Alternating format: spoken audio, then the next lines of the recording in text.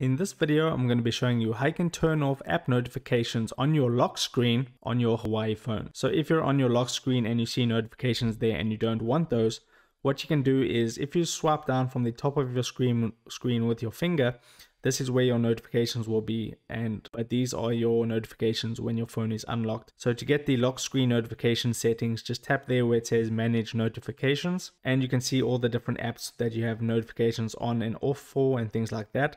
But you can see at the top there, the second option there, it says lock screen notifications. Tap on that, then you're going to see all the options available to you depending on your Huawei model. So for me, it says show lock screen notifications, do not show, and then show but hard contents.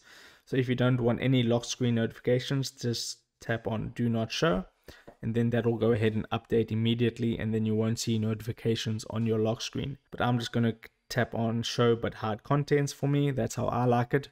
But you can go ahead and turn those off for you if you want to go ahead and do that. So if this video helped you out, don't forget to like the video and subscribe for more Huawei tutorials. Take care.